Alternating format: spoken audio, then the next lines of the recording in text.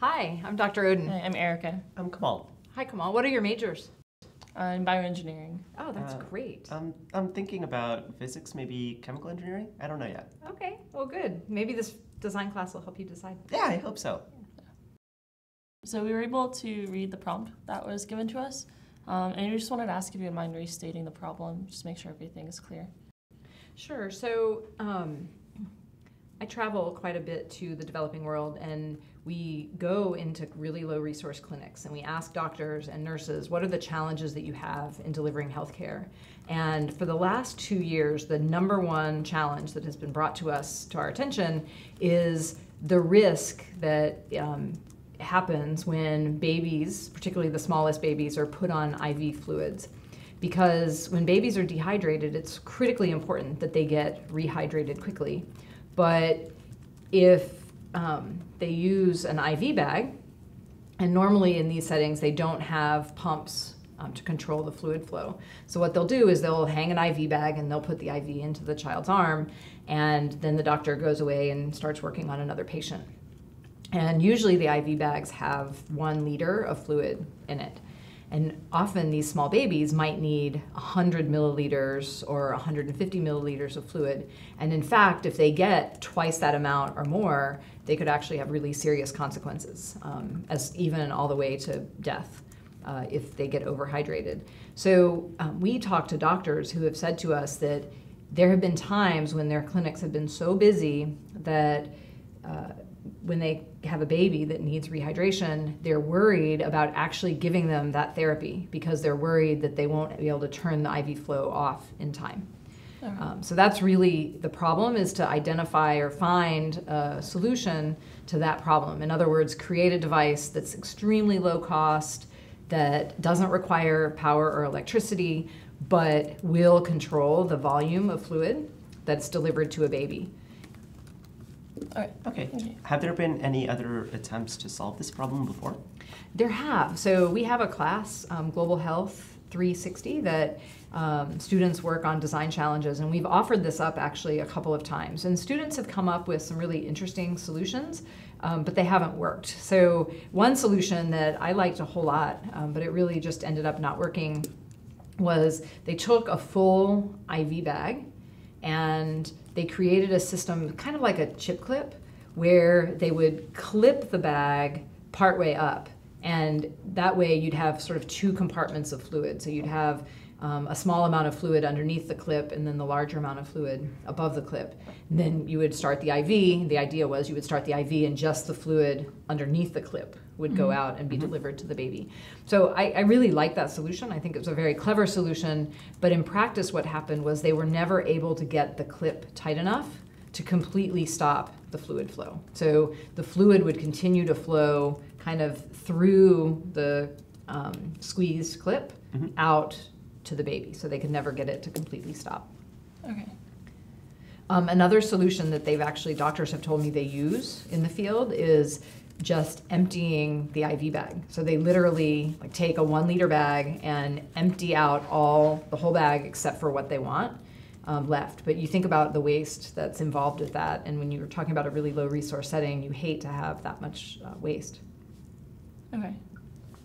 So you're saying they're not able to stop the fluid in time, or the doctors are they unable to, aren't there like parents around the child that are monitoring them?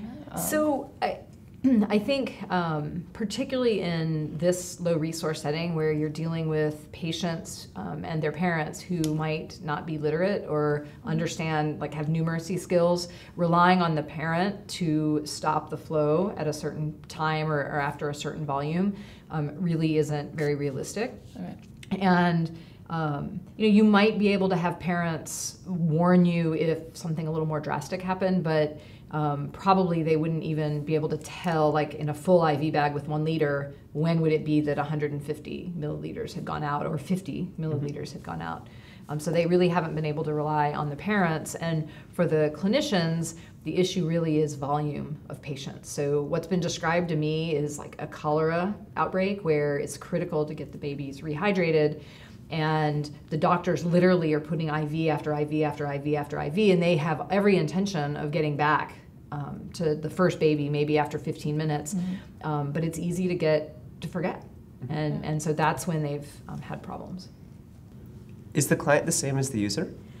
No, so you should consider me as your client, and perhaps sort of I will help channel some of the doctors in Malawi to kind of get their opinion for you, but I would be the client. The user of the device is going to be the nurse or the clinical officer or the doctor that's treating patients in Malawi. Who would be able to teach them how to use the device then?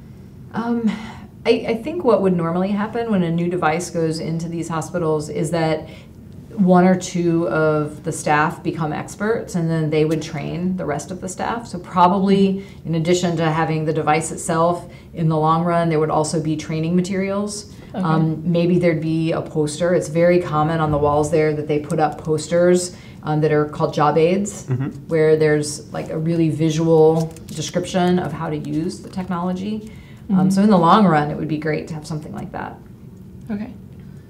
Are there any other usability or ease of use concerns that like we need to keep in mind? Yeah, I think so.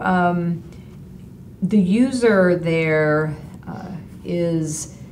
has the potential of, for example, they might have a hard time seeing. They may not have access to glasses as well. So anything that you have that they would have to look at and see, you wouldn't want to put in a tiny font. Okay. You want to make it easy for them to use it correctly. There's a faculty member here at Rice that's an expert on user assessments. So when you get to that point, I think having a consultation with him where you could talk to him about what kind of testing would be appropriate to make sure that your device is easy to use. Would you be able to define some of the objectives or the constraints of the project? Sure. So the device has got to be very low cost, low or no power requirement. So access to electricity is quite difficult in this environment. And it needs to be able to control the volume accurately. That's IV fluid that's delivered to the patient. Okay. So when you say low cost, is there a specific price that we should target? So in an ideal world, less than $20. Okay. Maybe it might be able to go up to $50. And this is materials and labor and sort of the selling price? So I'm thinking the cost to manufacture, but probably not including labor. Okay. So just the bill of materials, which would be just the things that go into making the device. How long would this device need to last for? Like, what's the durability? I think if it cost at the upper end of what I said was reasonable, $50, I think it's important that it lasts probably about 5 years. Okay. So would they be using it like in between patients then?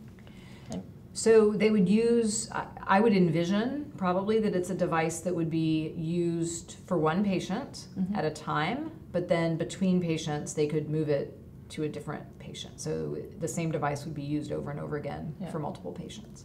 So they'd have to be able to clean the device between each patient? They would need to be able to clean the device between each patient.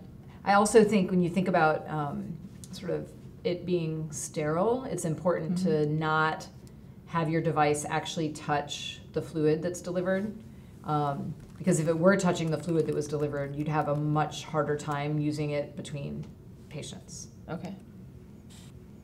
And is there only one fluid we should target or a lot of different fluids? So IV fluids there are a variety of IV fluids that are delivered to patients. Often it's saline or a dextrose solution. It'll give a little bit of nutrition to the baby. So it would be those two. Sometimes they also will take an IV bag that's full of saline and add a medicine to it.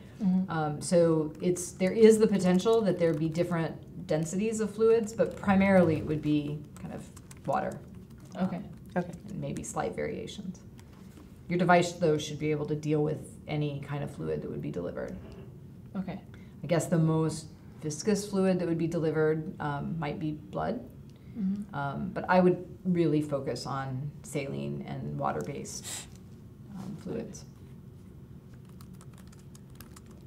Do they have to deliver different amounts to different patients? Yes. So often, if a baby is dehydrated, they will have a dose of fluid to give them that varies based on the child's weight. Okay. So the doctor will definitely want to be able to control how much is delivered over quite a wide range. The amount that has been mentioned to me very often is like 150 milliliters or 200 milliliters, but it's possible that they might want to deliver 50 or 300 or 400 over a period of time.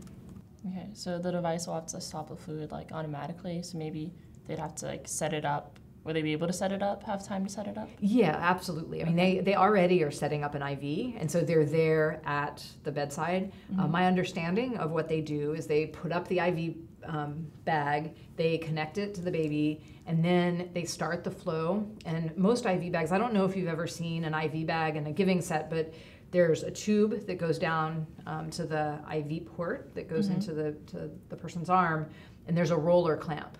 And so the way they control how fast the flow goes is they adjust that roller clamp. So what they'll do then is adjust the roller clamp and count drips. And based on the size of the tubing, the number of drips per time will tell them how fast it's going to go. So they sit there for a few minutes, messing with it and making sure that it's a reasonable flow rate, but then they walk away. So is that something else we should look into? Controlling the flow rate or like how fast the fluid's coming? So I think that, of course, it would be lovely to have a device that would control the volume and control the flow rate, but in some ways that exists. It's a much more expensive pump. And the critical feature for this project really is volume control. If you could come up with a design that controlled flow rate as well, that would be fabulous.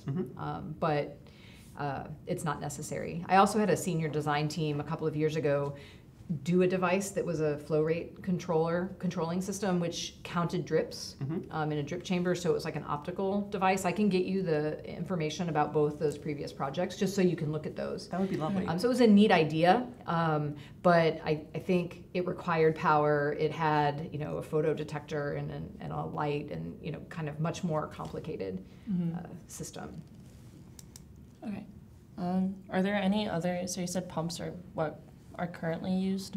Are there any other features of pumps that you think we should so pumps address? are currently used in the US or in developed clinics. I've never seen a fluid IV pump in a place like Malawi or Lesotho or Botswana. I have seen some syringe pumps where instead of a whole IV bag, they actually have a syringe that there's a system that will control the syringe. But a syringe, the biggest syringes I think are 60 milliliters, maybe 100 milliliters. And so those pumps aren't really useful for this particular application because you really want to be able to give fluid out of an IV bag. Okay. So it wouldn't need to have like any kind of like alarm system, you don't think? So commercial products now do have an alarm system. I would guess that the doctors in the field, it's probably a question you might want to ask them. They might want an alarm, but I think you'd have to think about what is it going to alarm for.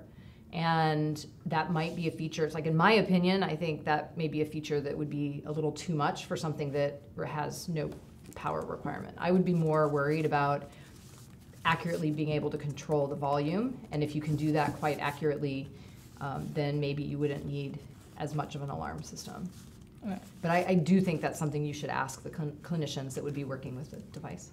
Are there any other features that you would like to see in this device? I would like the user to be able to control to within some known range how much fluid. So it isn't that, I've been talking about like 150 milliliters of fluid. It's not that every baby would need 150 milliliters. So I think it needs to be easy for the user to vary what the total volume that's delivered is. What I don't know is how fine a gradation you need. Do you need to be able to do it within 10 milliliters or within 100 milliliters? I just don't know. But that would be something also to ask. Doctors from the field, nurses from the field. We also have some colleagues across the street at Texas Children's that have spent a lot of time delivering health care in low resource settings. And so they also might be able to provide you feedback, and that might be a little easier. Okay. Because you wouldn't have to communicate with people in Africa. Do you think you'd be able to give us their contact information shortly? So what I would do is if you would send an email to me with your questions, then I'll forward it to a variety of contacts. Okay. And then that way we can get you the feedback. You mentioned accuracy, but how accurate does the device need to be? I would think within 10% of the volume that you determine or that's set by the user would be a really good target.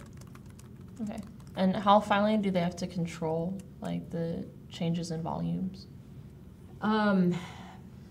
So this is one where I think talking to users in the field would be a good idea, but I think about between 25 and 50 milliliters, so be able to set it in increments of 25 or 50 milliliters. I think 50 is probably reasonable, but I would want to ask my colleagues in Malawi to confirm that. Okay. So like the device itself would have to be like adjustable between like 25 or 50 milliliters, but then like the overall accuracy or like the amount of for the volume that's dispensed between like 10%. So I want to make sure there are a couple of different things going on here. So accuracy within 10%, that's correct. But you'd want to be able to adjust the overall volume that's delivered to the baby anywhere from, I would say, 50 to 500 or 600 milliliters. Okay. But when it's in 50 milliliter increments, so 50, 100, 150, 200. Does that make sense? Yeah, so you have like the accuracy, the volume range, and then the increments that it can be set at. Right. Okay. Could you tell us a little bit more about the bags or the tubing and the fluids that they're using? Sure. So have you ever seen an IV bag? Kind of. So, you know, Rice EMS often has expired IV bags, so you could contact them. You probably have some friends or maybe some upperclassmen at your college that are in the EMS group. So you might be able to get a few. That's a great way of getting some IV bags. So it's a bag usually about kind of that wide and that long, and it comes pre-prepared as appropriate saline or dextrose solution if that's what the child needs. And then there are giving sets, which are the tubing. And so when they're gonna, and those are stored in sterile packs. So they'll open up the tubing and connect it to the IV bag. And that's all done in a sterile way so that no bacteria are introduced. And then at the other end, they put a kind of a catheter into the patient's vein. The IV bag itself is usually made out of a very flexible material, like a pouch, like a plastic pouch. I've seen IVs, particularly in Botswana and Swaziland, that are actually bottles, glass bottles. Okay. So in an ideal world, your device would be able to work with any IV bag. The IV bags are made by multiple different manufacturers, and the hospital will get a certain kind of IV bag for a while, but then if the country's central medical stores orders a different kind, right? They get a cheaper one from somewhere else, they're gonna have that one. So it'd be good if your device didn't require a certain brand of IV bag. There are also, you'll probably come across this, really tiny IV bags, either half liter or a quarter liter IV bags that exist, but I've never seen those in Southern Africa. So they're much more expensive, and so they're just not that available. But you might, in your research, find out about them, and you might think, oh, why don't you just use a smaller bag? But I think it would be difficult. Okay. Do you think it should maybe function in the same way as infusion pumps or like other devices, so it'd be quicker for them to learn? That's always ideal to not like tip the norm. But infusion pumps, I've never seen one in the environment where this device would go into, so I don't know what the level of experience they would have for that. So if you're ranking in things of levels of importance, I'm not sure that having it work in the same way as the existing technology is actually going to be as important as it might be if you were designing a medical device for here in the US. And so we're wondering how portable would it also have to be? I would think that it would need to be able to go from bedside to bedside, a little bit like pumps are here at Texas Children's. It might be a great idea if you guys could see a pump, or maybe even go take a tour at Texas Children's to see. But IV pumps are placed on IV poles and transported around like that. IV poles are actually not that plentiful in Malawi or in some of the low resource settings I've been to in Africa. So maybe something that's wall mounted, or maybe something that could be wall mounted or could be on a pole would be important, because it needs to go.